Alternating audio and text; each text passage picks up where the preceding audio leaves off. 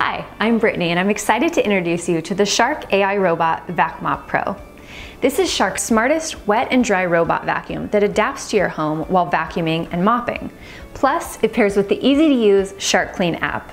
This innovative vacuum has two distinct cleaning modes: Vac mode to vacuum your carpets and hard floors, and VACMOP mode, which simultaneously vacuums and wet mops your hard floors, including hard wood, tile, stone, and linoleum for a complete clean.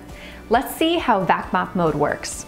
To get started, attach the reusable microfiber mopping pad to the fluid reservoir. Your fluid reservoir comes with a reusable microfiber mopping pad already attached, but I'm going to show you how to take it off and put it back on for future use. To remove the pad, separate the Velcro from the back of the reservoir and use that tab to slide the pad off. To attach the pad to the fluid reservoir, slide it in the slot on the edge of the tank with your hand secured to the bottom of the reservoir and fold the tap over to the back. Once the microfiber mopping pad is secured to the fluid reservoir, fill the reservoir with the Shark VACMOP cleaning solution or room temperature water to the max fill line. Shark recommends using the VACMOP cleaning solution for a streak-free clean. It also leaves your home with a fresh, clean scent.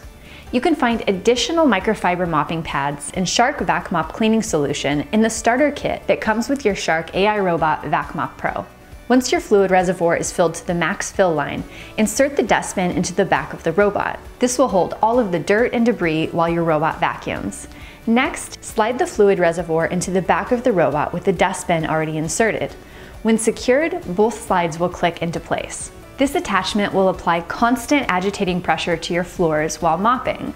The fluid will dispense from here onto the pad and then onto your floors. Inserting the dustbin first and the fluid reservoir second is an important step in order to use VACMOP mode.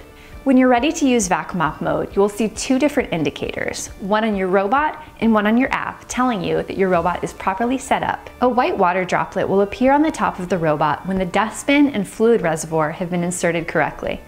The home screen of your Shark Clean app will update.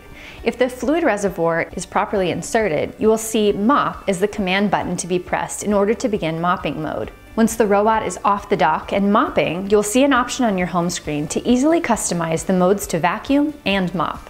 I have multiple types of hard floors in our home, so it's great that I have the option to choose between low, medium, and high flow levels, and I can adjust that to the type of mess that I'm cleaning up. Also, because of my parents' long-haired dog, it's great that I can adjust the vacuum suction to max when they've come to visit. If by chance you receive a dustbin error message on the Shark Clean app, don't panic.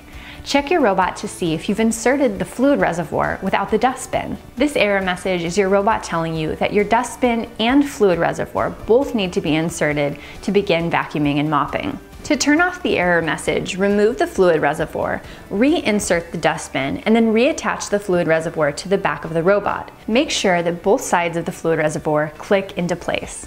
Once reinserted, you're ready to use VACMOP mode. With the AI Robot VACMOP Pro, Shark's got all your vacuuming and mopping covered, hands-free. Looking for more cleaning tips? Visit us at sharkclean.com.